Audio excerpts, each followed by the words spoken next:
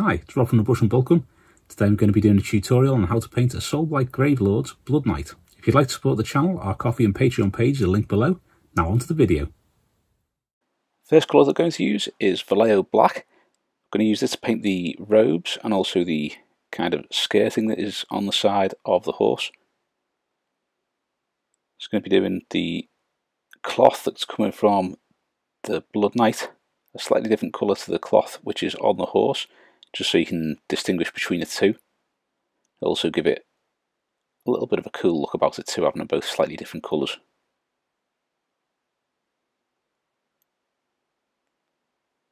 If you haven't built them yet, it's worth painting this black part on before assembly because you can get the insides a lot easier than when they are built. So next we're going to use a little bit of Citadel Leadbelcher Red. I'm going to paint this onto the armour plates on the horse. This is where we'll be getting that nice kind of dark, deep red for the plates that contrasts quite well against the bright red or bright orangey red of the Blood Knight's armour. Really impressed with these miniatures. They've got enough cool details on them and stuff like that. They remind me of the Dragon Princes, the old High Elf miniatures, which were also pretty awesome. So now I'm going to use Citadel Dryad bark. We're using this on the horse in general for its skin. You can see there I've also painted the tail of the horse in black. For the Dryad bark you want to get all of its skin. So it has that nice smooth brown colour.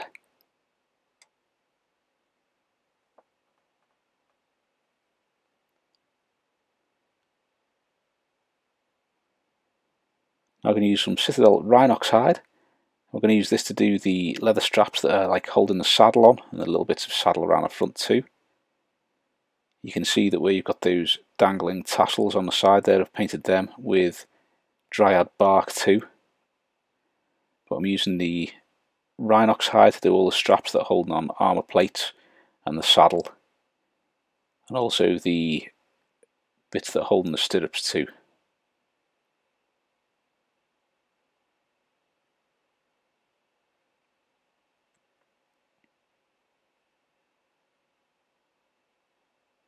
I'm going to use Citadel Retributor armour.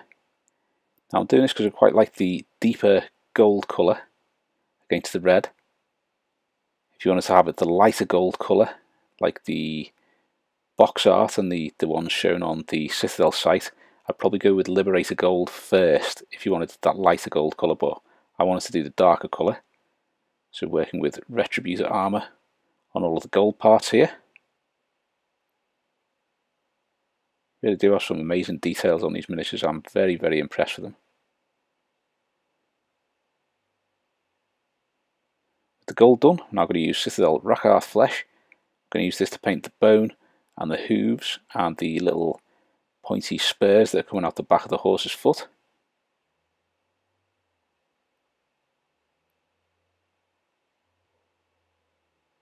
That's kind of heel, I suppose.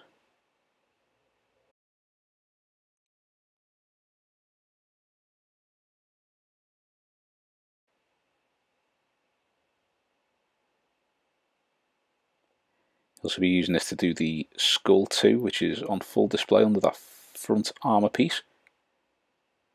Now I'm going to use Citadel Mephiston Red.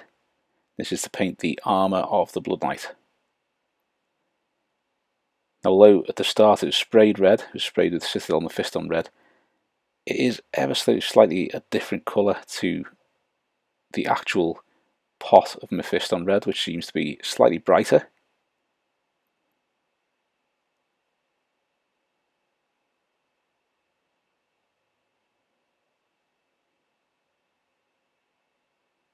Give this armour and the shield a nice smooth coat of Mephiston Red. We're also using that for the flag on the banner too. Now using Citadel Leadbelcher to paint the spear tip. Some of the other details, lots of little studs dotted about the miniature. Fair few spikes. A few little buckles that you can use to Leadbelcher on. And there's a little bit of a smudge on the lens of the camera there because it is giving you that potatoing that we know so well.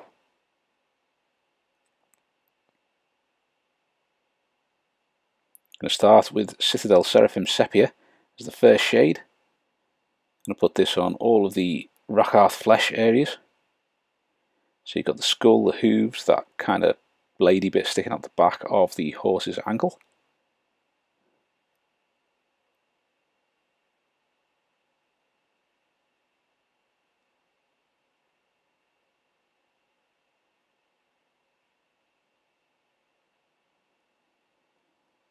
It's this layer that really brings out the detail, so if you didn't want to go further with the painting, you could just leave it with the shades on that, leave it looking well detailed.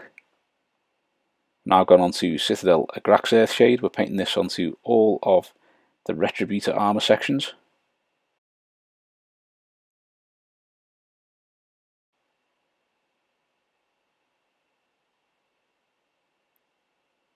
Even that rear side of the collar that she has going up the back there, just the kind of golden batwing kind of effect is really, really good. I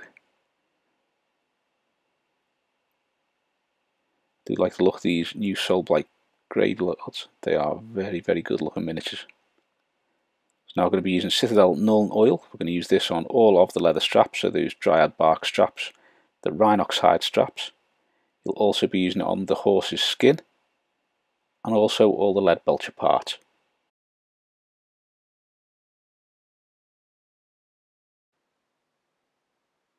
So that will darken those up and give you the opportunity to do some highlights and reapply the colour back to those areas, because they are quite dark colours, so the Nuln Oil works rather well on them.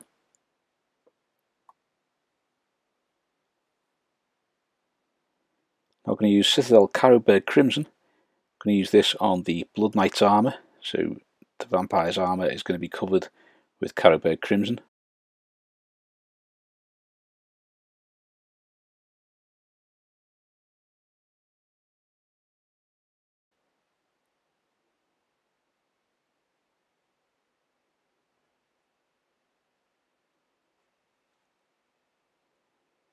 When you initially see this, there is a lot of detail, but it doesn't stand out quite as well. As soon as you throw these shades on, you see how much there is. You can understand why it's quite a long video. Now I'm going to use Citadel Druchii Violet. This is going to be used on the horse's armour and also the ribbon which is hanging from the lance. There's also a small ribbon wrapped around the lance just under her arm there too.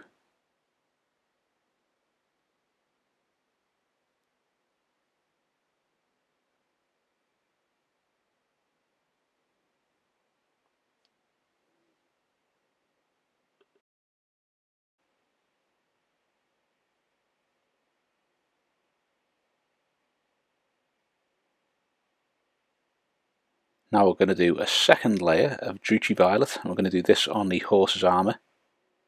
Now the reason I'm doing a second layer, and you really want to make sure that the first layer is fully dried when you do this, the second layer will really darken down those armour plates. So you get that nice deep reddy purpley colour on the armour plates, and then when you come to highlight those edges, it really does make them stand out. But the second coat of Druchii Violet will do it. I was tempted to add one of a Wazdakka shade as well, but just ended up staying with the Druchii Violet. So working on the horse armour now, we're going to use some Citadel Leadbelcher Red.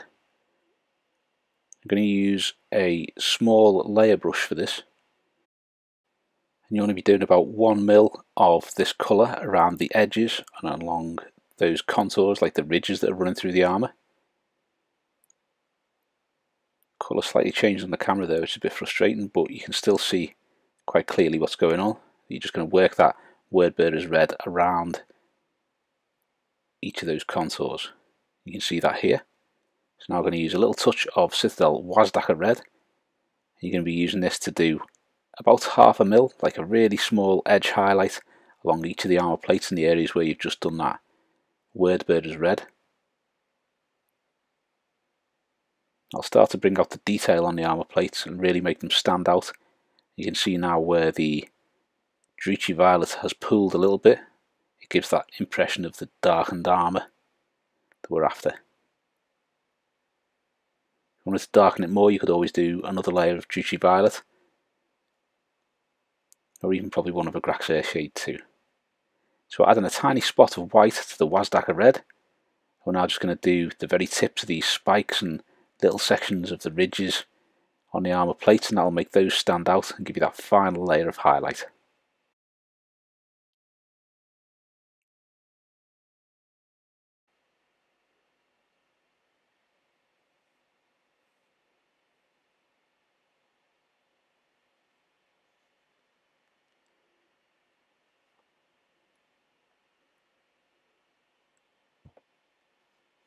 Next up, Citadel Mephiston Red, and we're going to start working on the Blood Knights armour. So you'll be leaving the Carroburg crimson in the recesses and make sure you pick out all those armour plates. And where you've got like the overhangs sort of like below where the calf muscle would be on these, you want to leave a bit more of the extra shade on there and then work the colour in a little bit further down so you do get the shade underneath it.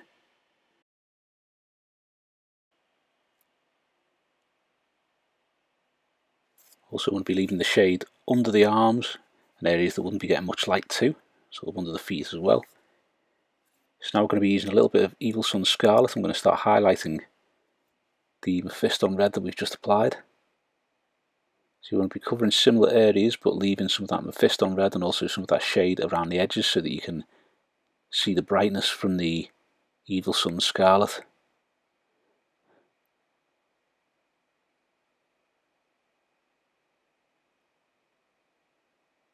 And also see some of the previous colours on there. Now I'm going to use a tiny bit of Citadel Wild Rider Red. Difficult for me to say that. I'm just going to pick out the edges and a few of the little details to make them stand out a little bit more.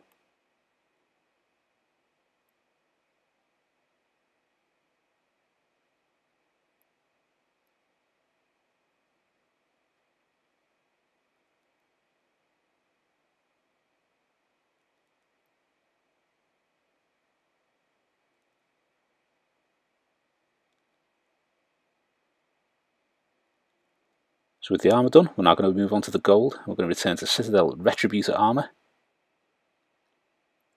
I'm going to pick out all the details and all the ridges and the crests, things like that, leaving the Graxer shade in the recess.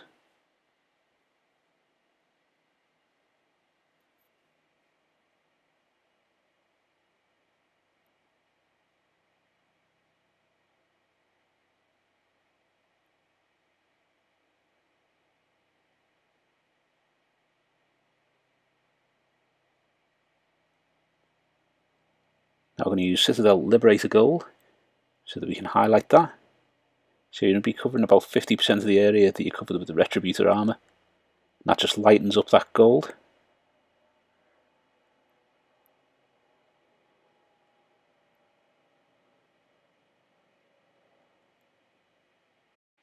That'll give you that nice little highlight and lighten up the gold too.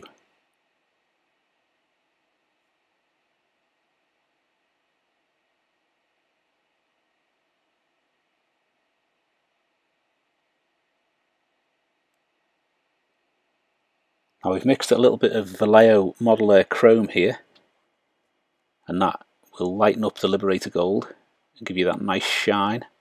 It's not quite silver, not quite gold, it's a nice in-between colour. You just want to be picking out the details and the edges that will be catching the light more here, and that will just make them stand out a lot. Because the pigment in the Modeler Chrome, the lightness of it does make them stand out and it really does catch the light. So it's really nice colour to use on the gold. Mix it with a little bit of the Liberator Gold. It's ace for edge highlights. So now returning to the Dryad bark.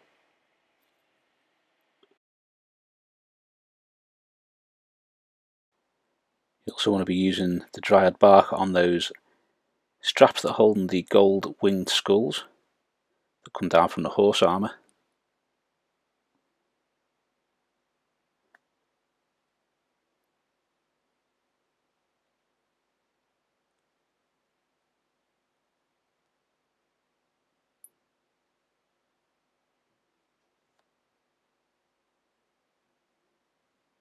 Now we are using a little bit of Balor brown mixed with the Dryad bark, and we're just going to highlight that horse's skin. Now I wanted to keep the skin quite dark on these, so we are only doing this layer as the highlight. But that will give it enough lightness to make all the details stand out while still maintaining the darkness that I wanted for the horses.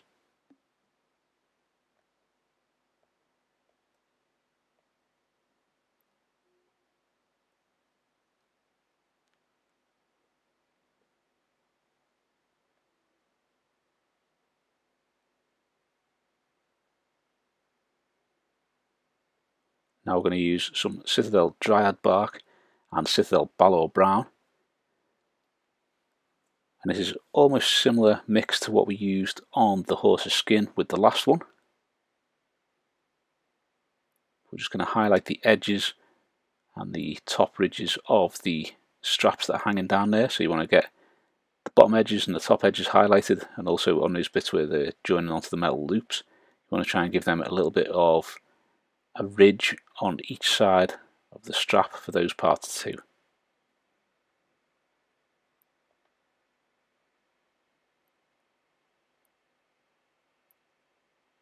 Now I'm going to add a little bit more Balor brown. We're just going to do another highlight, final thin highlight to these straps.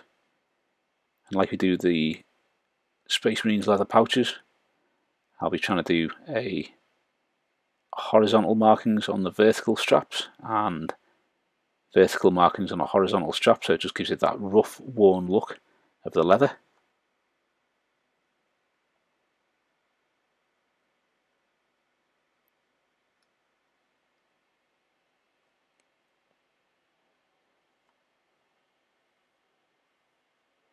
Now we're going to use Citadel Rhinox hide and reapply the colour to those straps that are holding on the horse's armour and also the saddle, and that kind of thing.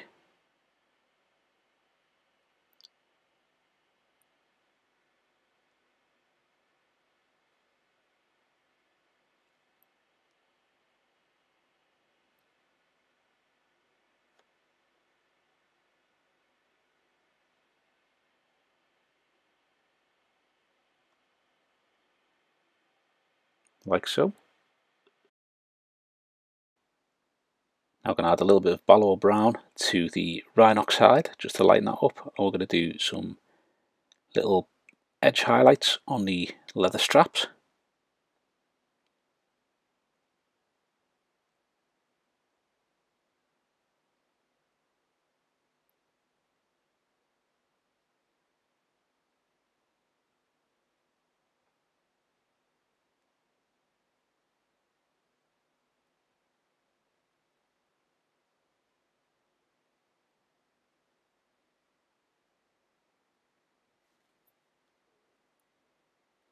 Now we're going to add a little bit more Balor brown to the previous mix. We're just going to give one more final highlight to these leather straps just to lighten up those top edges on them. I'm not going to be doing the bottom edges, just the top ones with this, just to make them stand out that little bit more.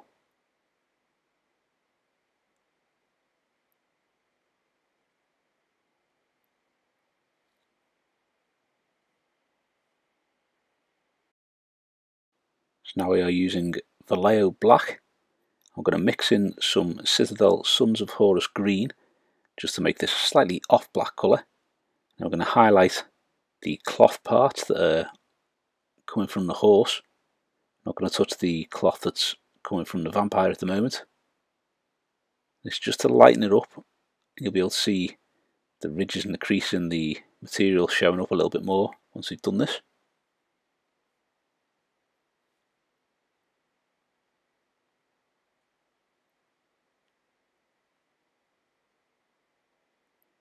Like so.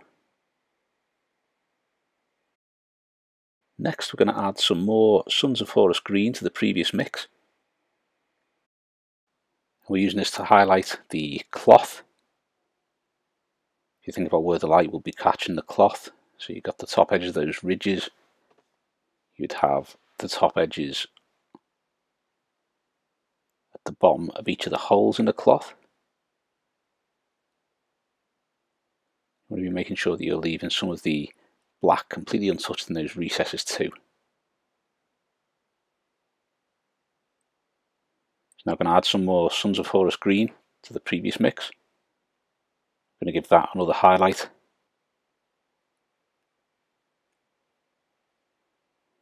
With this layer I think the highlights really come into their own, start to show up as a bit more green and a bit more eerie, rather than the standard maybe grey, dark grey highlights that you put onto black cloth.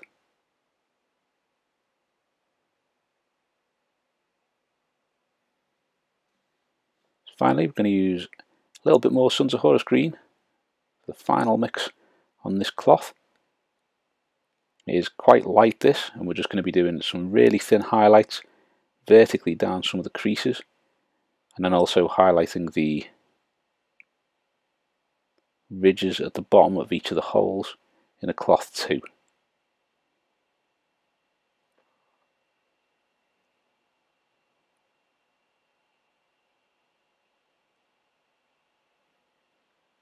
Like so.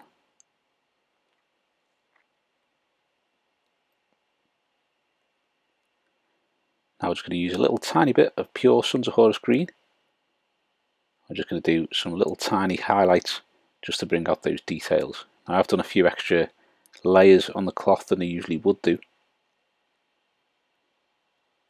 And this is just because I wanted to make it look a little bit smoother, and also to have some really thin but quite bright highlights just to make things stand out on there too.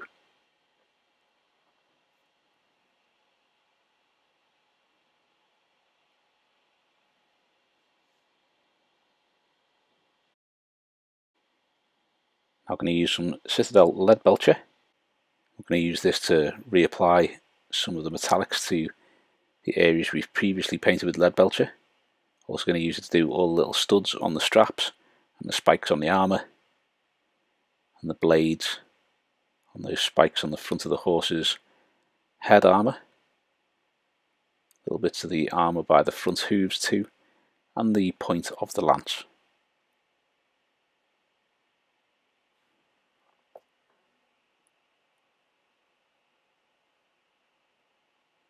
Now I'm going to use some Vallejo Modeler Chrome. I'm just going to use this to do some edge highlights, just pick out some of the details. Now the edge highlights on the lance, which I'm conveniently putting out the way there, you just want to be doing along the angled side, so you're picking off that edge.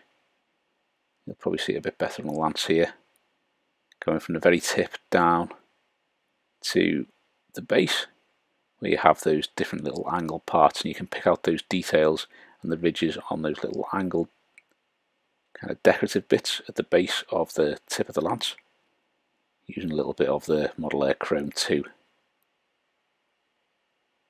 Now working on the bone now, we're going to start with Citadel Rakarth Flesh.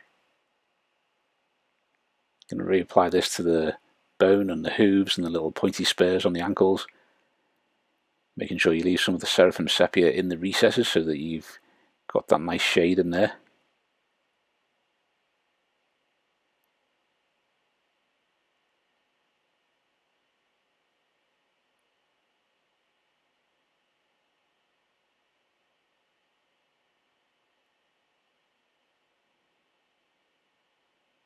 Now we're going to add some Citadel Ushabti bone to the previous mix. I'm going to start highlighting those Rakarth flesh areas. So when you're highlighting this, you want to make sure that you're leaving some of the Rakarth flesh and some of the shade visible, so you have all three of those colours on there.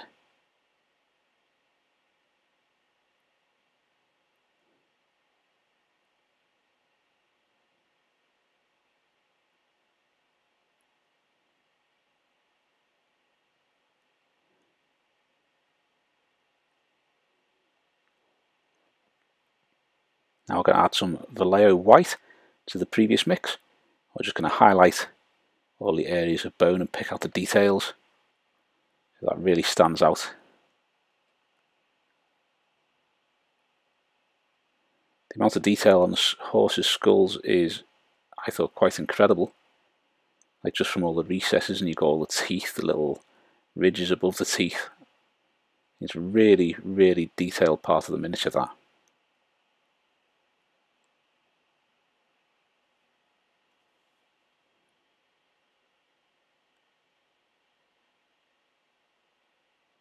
I'm going to use some Vallejo German Grey.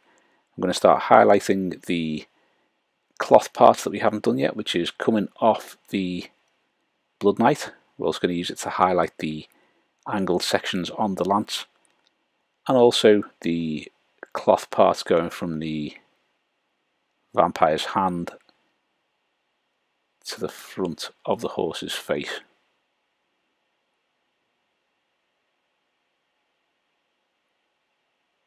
The reins is the word that I'm looking for. They are quite decorative and quite fancy. You've got quite a bit of detail on there too. So now I'm going to use some Citadel Mechanica Standard Grey. I'm going to use that to highlight the cloth sections. The lighting seems quite poor on this part, and I'm not entirely sure why. But as long as you're highlighting the crests of the ridges, also the details and the holes in the material like you have done with the Sunz of Horus green previously, you'll get that in the right place and get that cloth looking nice.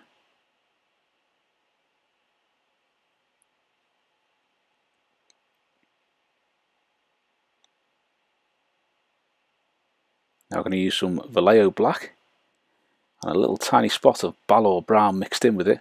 I'm going to start highlighting the tail.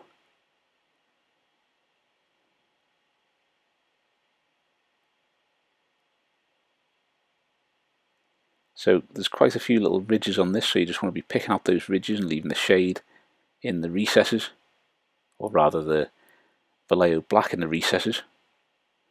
Picking out the ridges and the strands of hair on that will make it stand out quite nicely.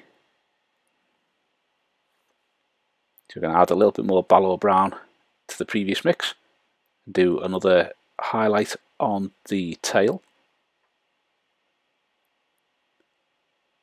Again, you don't want to go too light because it is quite a dark miniature. Want it to get the most part of the horse fairly dark, while the rider is fairly bright in the red armour.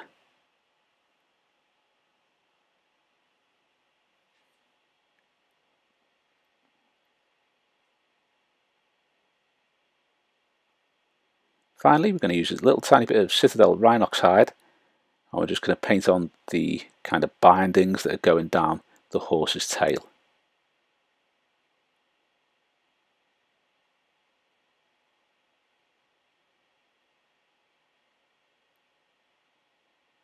Like so.